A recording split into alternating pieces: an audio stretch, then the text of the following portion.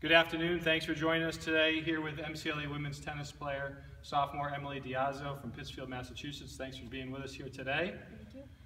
Talk a little bit about the women's tennis season to date. Off to a really nice start. NAC play coming up. Talk a little bit about how we've got here so far. Well, our team's been pretty mentally strong.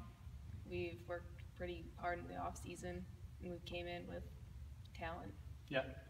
You've been tasked with playing in the #1 singles the majority of the time, #1 doubles the majority of the time. Off to a great start, 6-2 in singles play, and I know your doubles record is very strong as well. Talk a little bit about your performance, what you've tried to do differently sophomore year as opposed to freshman year. I think my confidence has gained a lot more since then, which has helped me in the first singles spot. Mm-hmm.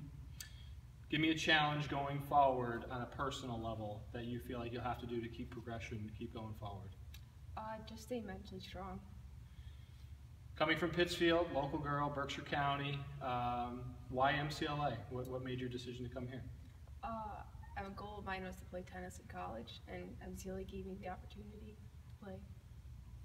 Last year, you guys made it to the NAC semifinals. Tough match against Castleton. You just played Castleton again this past week. Give us something we can look ahead to. I would expect that you guys will be very competitive for a playoff berth again. What do you think it is that your program needs to do to take that next step?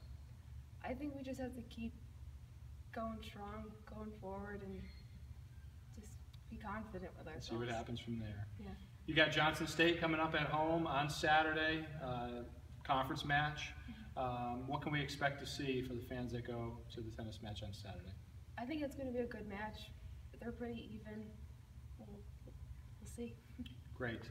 Thanks for joining us today. Fans, try to stay in touch with all MCLA Athletics via social media, Facebook, Twitter, Instagram, @MCLA Athletics. Appreciate your time. Good luck this weekend. Thank you.